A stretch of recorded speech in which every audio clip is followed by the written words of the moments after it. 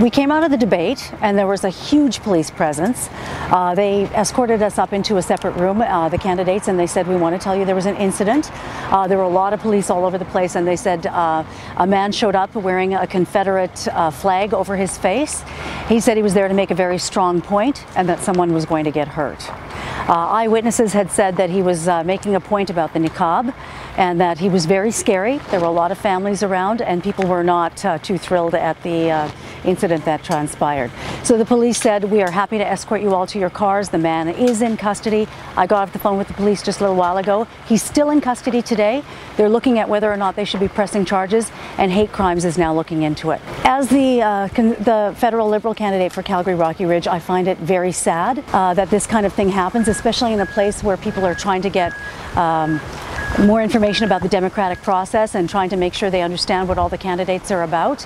It is a place that families should have felt safe in, and they weren't. This person is not indicative of all the people who live in Calgary Rocky Ridge. I have been very, very outspoken about the right for women to wear the niqab. I believe in equality for all. I believe in religious freedoms for all, and I'm very scared that this is a very slippery slope. The divisive politics of the Harper government scares me, because what's next? When you take away the niqab for women, what about the veil that women wear in wedding ceremonies? That is a religious ceremony, and it is also a legal ceremony.